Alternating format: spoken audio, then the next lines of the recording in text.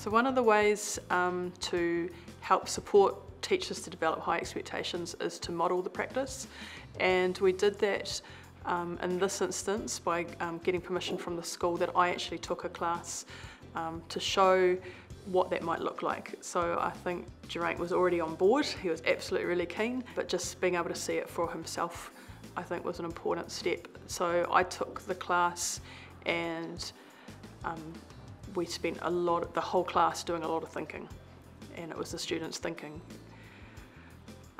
The difference for high expectations teaching is it's not about what students know, it's about can they analyse or interact or engage with ideas.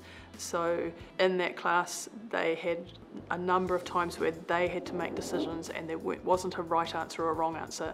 It was about celebrating all the different answers and the different ways you could think about things.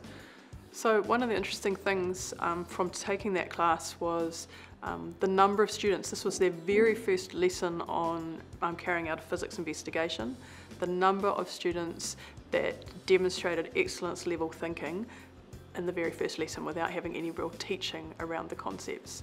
So that was really exciting to see that they could do that.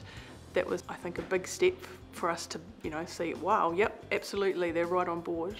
The other was the level of engagement. They were really engaged. Every time we posed a challenge, they didn't go, oh, this is too hard, or I can't be bothered. They were really involved and engaged with every single challenge we put in front of them. And as we kept using questioning to open up the possibilities, they got even more engaged and more excited, I think, about what they were doing. What surprised me in that class was some of the contribution from some of the students that are a bit more quiet in the class, that you don't always hear during the class. Just seeing them be able to get their points across in a more intimate setting with them and their partners. Making decisions on our own was challenging at the start for us and our partners, because some of us weren't used to doing it on our own or used to having our teacher there to do the thinking for us. And it gave us the chance to think on our own, and now it's become easier. I found it challenging, but I found it really good for ourselves, for the students to, for life, our teacher's not always going to be there. We're going to have to think independently. I thought Faye's presentation within my class I thought it was a really positive lesson.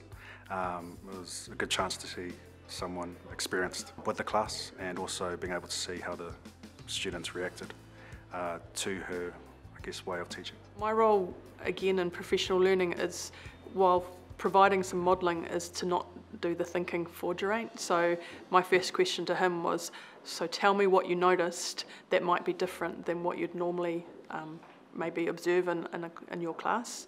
And then the second thing, what would you have to do differently in your teaching? And he was really quick to acknowledge that they talked a whole lot more than they normally would, which was a positive because they were talking about learning, and that was the thing he'd have to do differently, was to provide those opportunities for the students to talk about their learning.